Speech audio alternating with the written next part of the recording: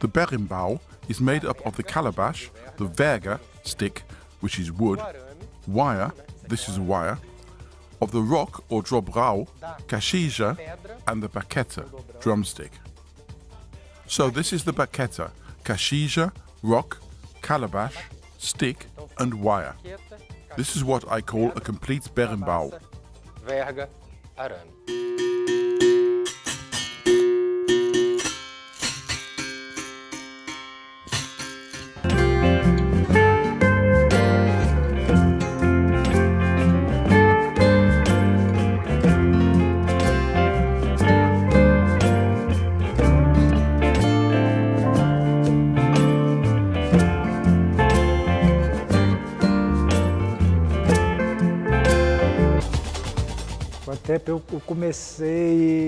I started to play berimbau at 16 years of age and to play with capoeira.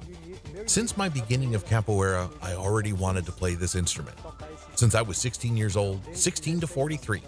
There are many years.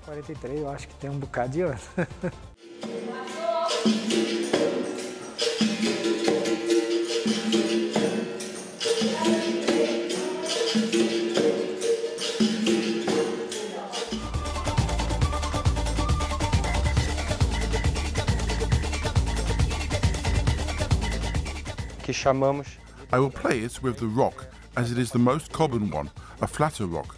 Hold it and you can make the sound. The usual method is to play with a kind of rattle, the cassia, which is another instrument.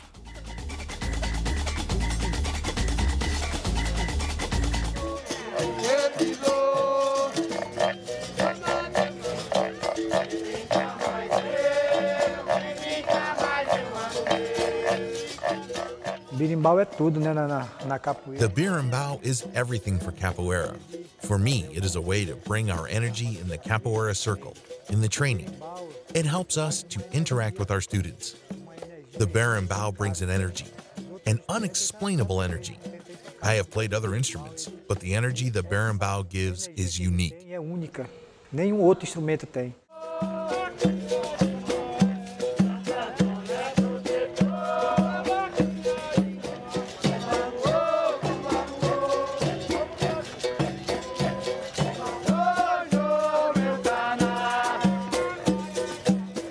O berimbau, ele vem de origem africana e ele, pela sua própria forma, que é um arco que sai som. The berimbau is of African origin, and being an arch which produces sound, it relates to the first instruments. Perhaps 1,000 years, some people put it to 1,500 years BC, and some people put even earlier dates.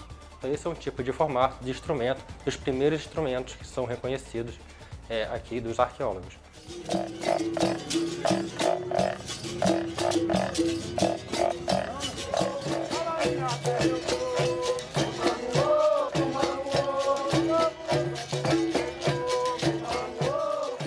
O berimbau, ele é a... The berimbau is the soul of the capoeira. Without it, there isn't the capoeira because it came together with our African brothers to Brazil. Here in Brazil, it was discovered. It was improved, and today it is the soul of the capoeira, and where there is capoeira, there is berimbau. There isn't capoeira without the berimbau. A capoeira sem berimbau.